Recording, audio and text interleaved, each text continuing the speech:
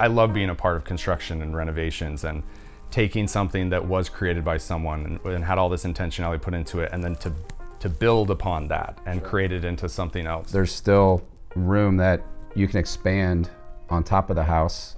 There's other, options that someone has to make the house even more unique to themselves if they need to. And the energy and the intentionality and the love and the thought and all of the effort that's gone into creating it, and not just by me and my team, but everyone involved in building that house, this home is left with so much love, and it's charged with just incredible energy for someone to come in and enjoy it.